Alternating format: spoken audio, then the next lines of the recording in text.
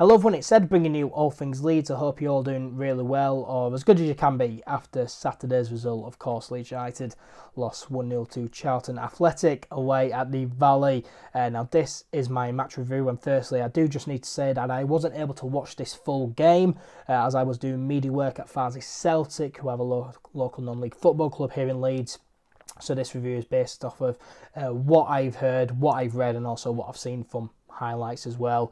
If you want a full in-depth report of the game, then make sure you go and head over to the All Things Leeds website, check out the blog section and check out the report from the game written by Johnny Chick, who is a fantastic writer for the All Things Leeds website. I do recommend that you go and follow him and check out his work because he really is a fantastic writer.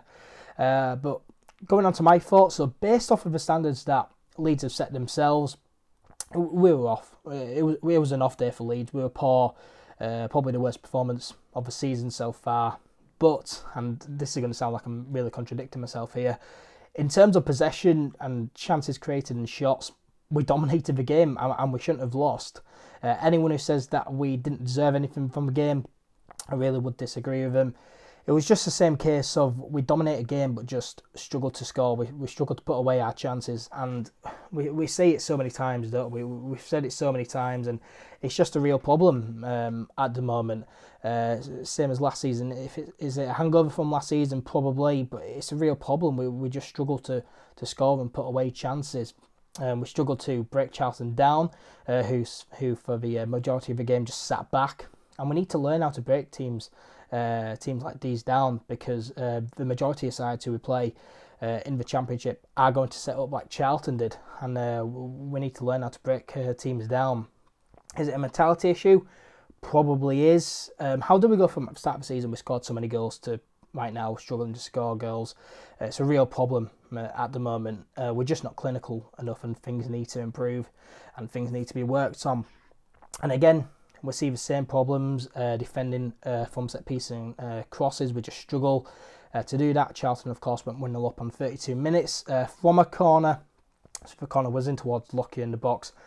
His shot was parried by Casilla. I don't know what Casilla's doing there, really. It was a poor effort of a save.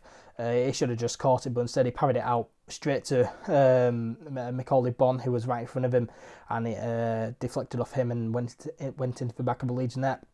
Very poor goal to concede. Same problems again from set pieces, and we really are missing someone who's just big and strong in that box to defend a set piece and crosses.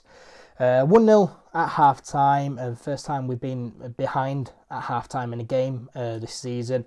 At half time, Bielsa, he makes two changes and changes the formation. He brings on Eddie Nketiah for Alioski, and Forshaw came on for Shackleton.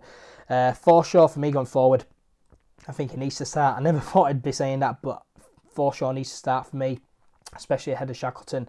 Forshaw just gives a little bit more solidarity in that midfield. It gives Phillips a bit more cover, because Phillips he had a poor game, did Phillips, and he was quite wide open, really.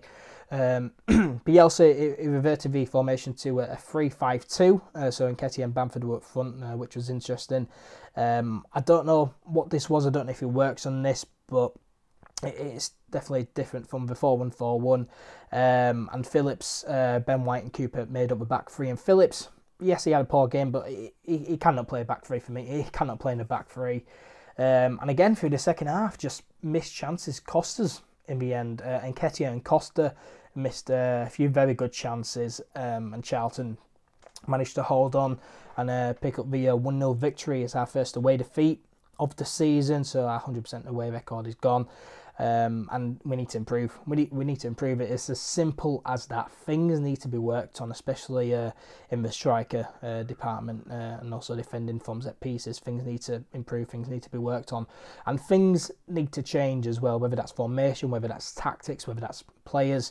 For me, as I said, Forshaw, he needs to start ahead of Shackleton. Forshaw just adds something else in midfield, gives us that solidarity. Tyler Roberts, when he came on in the second half of Bamford, I thought he had a good game, and I'd start Roberts on the left-hand side for Jack Harrison going forward. Jack Harrison, for me, had another poor game. I don't really know what he offers. Same things with Harrison. He just, his end product is poor, and I would start Tyler Roberts moving forward. Stuart Dallas had a very poor game against Charlton. Would you drop Stuart Dallas? because he has been brilliant so far this season, just the one poor game here. Would you put Luke Ayling back in? I'm not so sure. That's a big selection headache there, and it's not my decision. Of course, it's Bielsa's job to make those decisions. But something does need to change, and we just need to go all out really moving forward, because things need improving, things need changing. We slipped to 4th place in the league on 17 points. We've still not dropped below 4th in the league under Bielsa, which is a remarkable stat. We are 2 points off of the league leaders, West Brom, who we of course play at Ellen Road on Tuesday night. It's a big game, it's a tough game, but we need to win, or we really will fall behind quite badly. The table is still very, very tight, and if we lose that, who knows where we'll end up. So, big game, tough game on Tuesday night against West Brom, but we do need to win. But we do, of course, move on to Tuesday night. I am going, of course, seeing Tick Oldham South Stand. I'm looking forward to the game as much as I can, really. I'm quite buzzing for it. But there will, of course, be a preview for that game. There will be a vlog from that game, so look out for those. But for now, if you enjoyed this video, make sure to give it a like. That'd be very much appreciated. Let me know your thoughts on the Charlton game in the comments section below. Share the video around, that'd be very much appreciated. Subscribe and follow, and take care, and I will see you later. Bye bye.